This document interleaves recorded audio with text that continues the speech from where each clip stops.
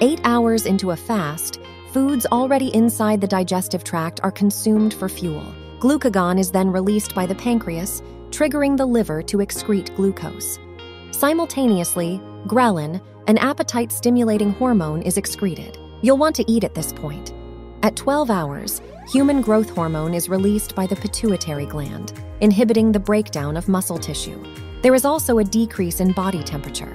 Then fat begins being sourced for energy needs. Next, autophagy is activated, where damaged cells and bacteria are flushed away by the body.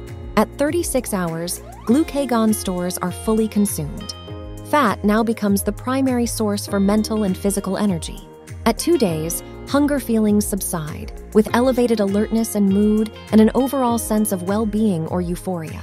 After 72 hours and gently resuming eating, the body resets. Fasting benefits continue for several more days.